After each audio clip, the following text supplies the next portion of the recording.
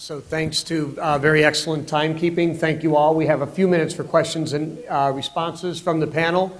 Before we have our first set of OEP awards for high achieving schools, I see a bunch of students coming in now who might be getting those awards. Any questions as we in the 5 minutes or so interim? Michael?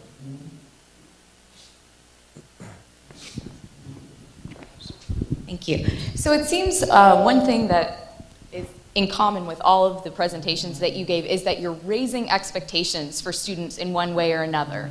And you've made a great point to say that you're not targeting the highest achieving students to begin with. So I was wondering if any of the three of you could comment on what do you think the mechanism is that makes raising expectations for students that may already be behind so successful?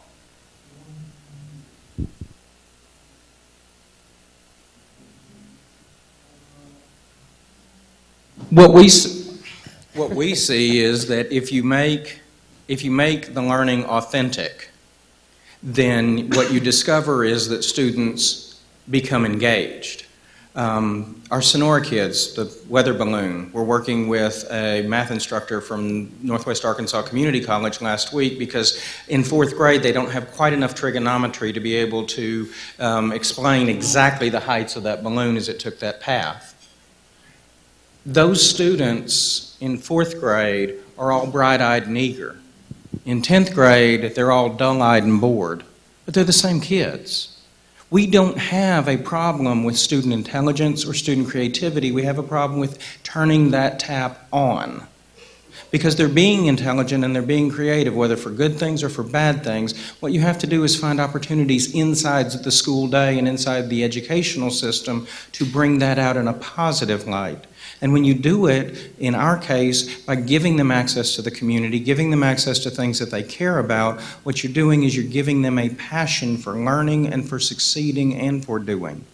And so the more authentic you can make it, the more real you can make it, and the more that they can see success and results, honest to goodness, real results, things that they can touch, the greater the chance are that they're going to pay attention in math class, or that they're going to write better letters, or that they're going to do all those things that we want them to do, and that they can find their way. Because we want them to be successful as adults, but right now we're trying to prepare them to take on colleges, careers, and even fields of study that in many cases are this big right now, but in 10 years they're going to explode. Or they don't even exist right now. So how do you prepare them to do that? You help them wire their brains so that they're excited to learn. And that's not a question of IQ. Just to touch a little bit on what Matt said, what we call that at Cross County is just student context. That we talk about from the teacher's perspective, this shouldn't be engaging to the teacher. You've got to find ways to make it engaging to kids. And if you make it engaging for kids, then kids are going to learn at high levels. And, you know, sometimes that's a challenge. Sometimes in a math class, when you're teaching a concept that maybe there's not a lot of real-world application, it makes it more difficult, but that's where the best teachers shine. Just very quickly, relevance is key. Bringing that reference points to the students, and what is the reference point, and where can I use this as I continue to move forward? Very key to have outstanding and energetic teachers in a classroom. You can't replace that.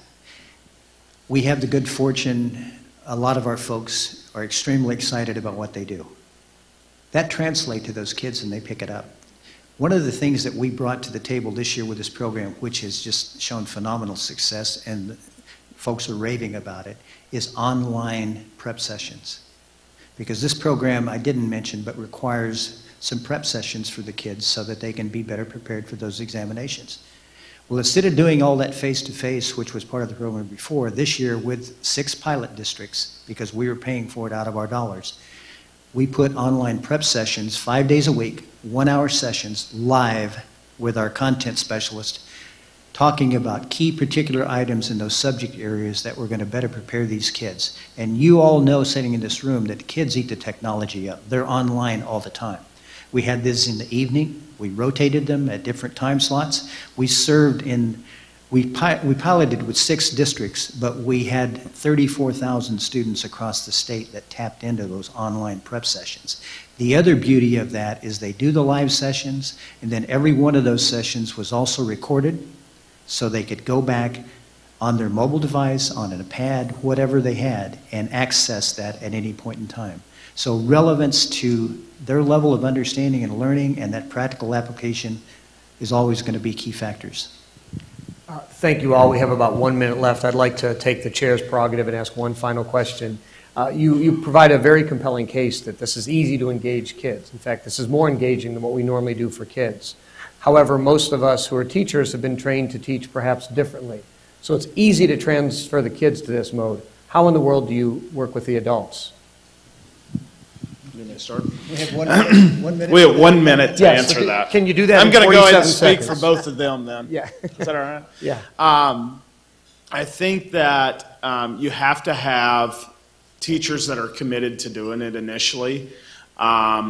You know, we made a promise to our teachers that we would provide the professional development, the opportunities, the coaching to help them get there, but it wasn't a choice of whether or not we were going there. That's a commitment that the administration made and the school board.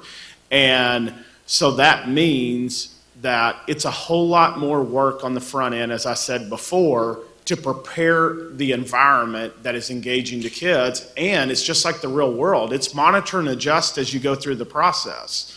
But when you think back to when you were in school, the best teachers that you have, they were engaging. They kept you engaged. And now what we're trying to do is systematically teach teachers how to do that in classrooms to make it where student engagement is not just in the best teachers' classrooms, but is in all. And I think the only way that we do that is one of the things we have to change is at the higher ed level that we've got to change teacher education programs to making it where it's not about the sage on the stage giving all the information to the students who are sponges and soaking it up, because that's not reality. It's not happening in university classrooms, and it's not happening in high school classrooms. And so we've got to do that, and at the same time, we've got to provide opportunities for our teachers in the schools that are already in the line of work to be able to change. Just echo some of the same things that Matt had indicated, but what we found is that success breeds success. Excitement grows. And you got to showcase those things, you got to model them, you've got to encourage people, and you've got to create that sense of excitement across your campus. And when you're having success, you need to make sure that everybody knows about it. And those are things that, you know, are key to changing the environment on a campus and a climate on a campus. Emphatically agree. We need to blow up the preparation programs. You know, I had a tendency to often say some pretty controversial things when I was commissioner, which I felt were relevant to moving the needle and pushing the envelope. Preparation programs are nowhere near what these kids need and what they gravitate to now in terms of learning style and operation. And that's a big missing void. But it's not only in Arkansas, it's across this country. We need to change the way that we prepare teachers so that they are ready to meet the learning styles and opportunities that kids bring to the classroom. What we tell the teachers is nobody goes into education because they want to do bus duty, bathroom duty, or fill out forms. They go into education because they want to work with students and help them succeed. Whether they want to do that because that's where they found success or because they're trying to get back at all those teachers that made their life so miserable is irrelevant. What we've got to do is tap into the things that allow them to help those students succeed. We know that the professional development is the key, and I will challenge Dr. James because I believe we have the strongest professional development program in the universe. But the East Professional Development Model for our facilitators and in our sister program, the East Core program, is not a 3-day workshop in which somebody gets up and tells them what a great job they have and how they're changing lives. It's an ongoing process. We have phased training that happens over the course of a year that is very intensive, but then we have ongoing, both on the ground at the schools, and then gathered together at both our East Conference and our summer seminar for our facilitators that happens ongoing from as long as they're a part of the program. That is entirely built around the idea that you can't teach it all to them in one gulp.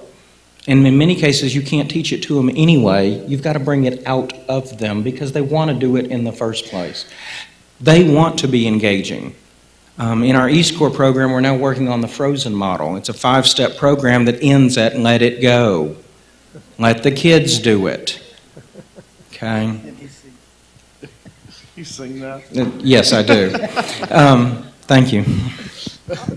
Almost on cue, Matt mentioned we don't want to just do SAGE on the stage, but we want to model interactivity, and our next session will actually model interactivity with Cesar Mickens. But before we have that next session, we're going to do two things. We're going to thank the board, and then we're going to honor some schools. So let's first thank the panel.